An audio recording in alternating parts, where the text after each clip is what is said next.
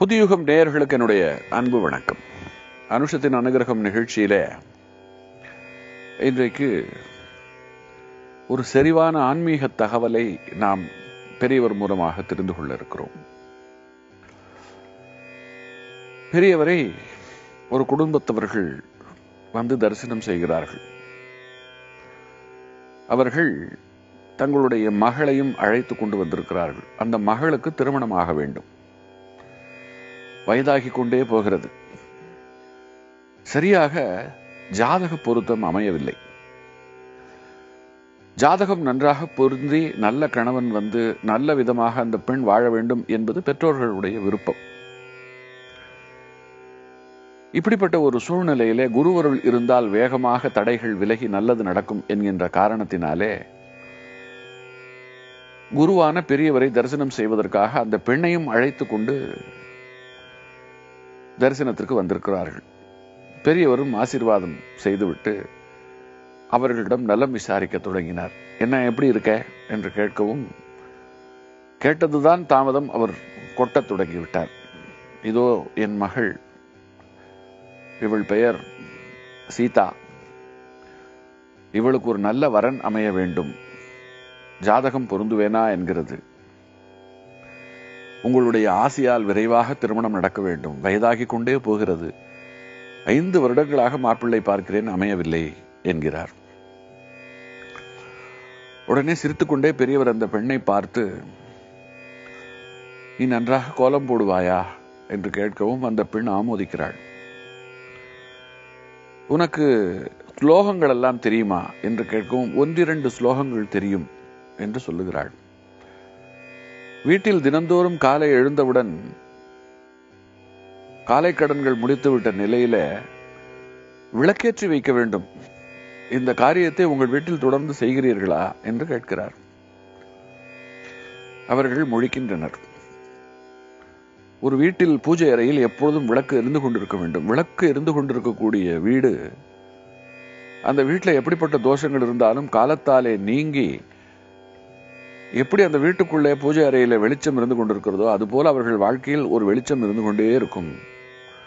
இருக்கணுங்கிற காரணத்துக்காகத்தான் இதை போன்ற விஷயங்களை எல்லாம்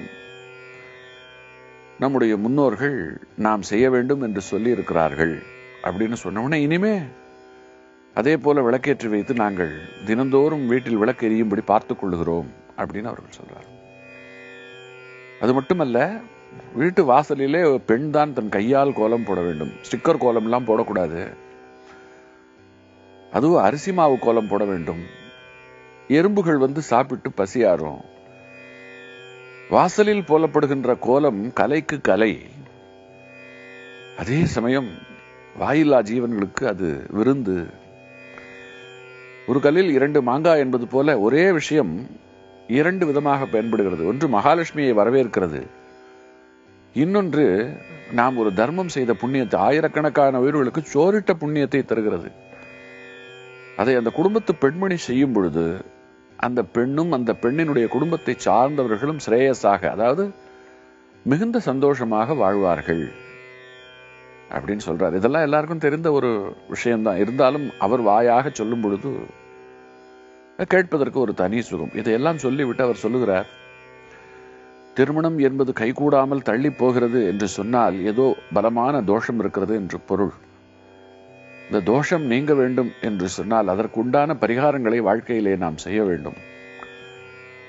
நிச்சயமாக திருமணம் காரணமாக இருக்கின்ற தோஷங்களுக்கெல்லாம் பரிகாரம் உண்டு. வாழ்க்கையில பரிகாரம் இல்லாத ஒரு தோஷம் கிடையாது. ஒரு திருமணத்தின் பொருட்டு பரிகாரமே இல்லை என்று ஒன்று கிடையாது. நீண்ட பரிகாரம் அல்லது சுருக்கமான பரிகாரம் என்றுதான் அதற்கு இருக்கிறது. ஆகையினால நீ என்ன பண்றேன்னா, தினந்தோறும் ராமாயணம் படி. அப்படி நீ ராமாயணம் படிக்கும் பொழுது உன்னுடைய தோஷங்கள் விலகிவிட்டாலே நல்ல வரன் தானாக தேடி வந்து எல்லாமே நடந்துவிடும் அப்படிங்கிறார். ராமாயணம் என்று சொன்னால் வால்மீகி எழுதின ராமாயணம் மிகப்பெரிய புத்தகம், ஆயிரக்கணக்கான பக்கங்கள். ஒரு முறை படித்து முடிப்பதற்கே ஒரு மாதம் மேல ஆகும். எப்படி படிப்பது அப்படின்னு ஒரு மலைப்பு அந்த பெண்ணுக்கு. தொடர்ந்து படி என்கிறார். தினந்தோறும் படிப்பதா? அது எப்படி சாத்தியம்? அப்படின்னு அந்த பெண்ணுடைய மனசுக்குள்ளே ஓடுகிறது. அந்த பெண்ணினுடைய மனதிற்குள்ளே மட்டுமல்ல, பெற்றோர்களுக்குள்ளேயும் ஓடுகிறது. அப்பொழுது அவர் சொல்றார், ராமாயணம் படிக்க சொல்லுவதனுடைய காரணமே ராமன் எப்படிப்பட்ட தர்மம் கொண்டவன் என்பது நமக்கு தெரியணும். அதற்காகத்தான் ராமாயணம். ராமாயணம் ஒவ்வொரு முறை வாசிக்கும் பொழுதும் நமக்குள்ளே ஒவ்வொரு விதமான பொருள் அகப்படும். அந்த பொருள் நம் வாழ்க்கையிலே நமக்கு இருக்கக்கூடிய பலவித சந்தேகங்களை நிவர்த்தி செய்யும். வெளியிலிருந்து ஒருத்தர் வந்து நம்ம சந்தேகங்களை கேட்டு நிவர்த்தி செய்யணுங்கிற அவசியமே கிடையாது. நமக்குள்ளேயே ஒரு தெளிவு ஏற்படும். அதை ராமாயணம் ஏற்படுத்தும். ராமாயணத்தினுடைய சம்பவங்களுக்கு பின்னாலே அப்படி ஒரு சக்தி இருக்கிறது. எல்லா விதமான மனித வாழ்க்கையில் வருகின்ற அத்தனை துன்பங்களும் ராமாயணத்தில் இருக்கிறது.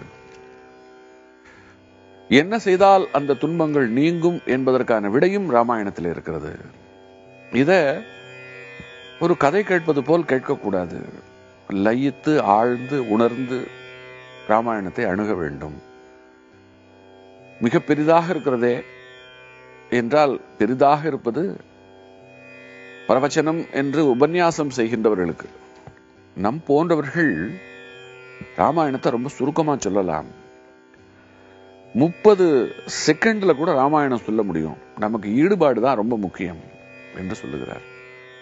30 செகண்ட்லையா, அதாவது ஒரு நிமிடத்திற்கும் குறைவான காலத்துல ராமாயணத்தை சொல்ல முடியுமா என்று ஆச்சரியப்படும் பொழுது அவரே சொல்லுகிறார், ஸ்ரீராமம் ரகுகுல திலகம் சிவ தனுஷாக்ரீஹித சீதா ஹஸ்தகரம் அங்குல்யா பரண சோபிதம் சூடாமணி தர்சனகரம் ஆஞ்சநேயம் ஆஸ்ரயம் வைதேகி மனோகரம் வானர சைன்ய சேவிதம் சர்வ மங்கள காரியானுகூலம் சததம் ஸ்ரீ ராமச்சந்திர பாலயமாம் ஸ்ரீராம் ஜெயராம் ஜெய ஜெயராம் என்று 30 வரிகளில் பெரியவர் சொல்லிவிட்டு மொத்த ராமாயண கதையை மிக சுருக்கமாக சொல்லிவிட்டேன். இதை தினந்தோறும் பூஜை அறையில் நின்று கொண்டு விளக்கேற்றிவிட்டு மனசுக்குள் சொன்னால் கூட போதும். ராமாயணம் படித்த பயன் நமக்கு கிடைக்கும். இதனால் நம்மை பற்றி இருக்கும் தோஷங்கள் உதிர்ந்து விலகும். தோஷம் விலகிட்டாலே, அதாவது சூரியன் வந்துட்டா எப்படி இருள் வந்து ஓடி ஒளிந்து விடுமோ அது போல நமக்கு நல்ல நேரம் வந்து விட்டது என்று சொன்னால் கெட்ட நேரம் ஓடி ஒளிந்து விடும்.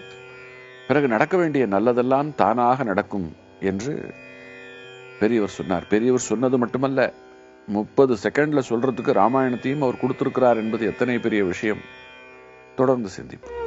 காஞ்சி நகர் உரையும் காமகோட்டி குருவே, காமகோட்டி குருவே, காமகோட்டி குருவே.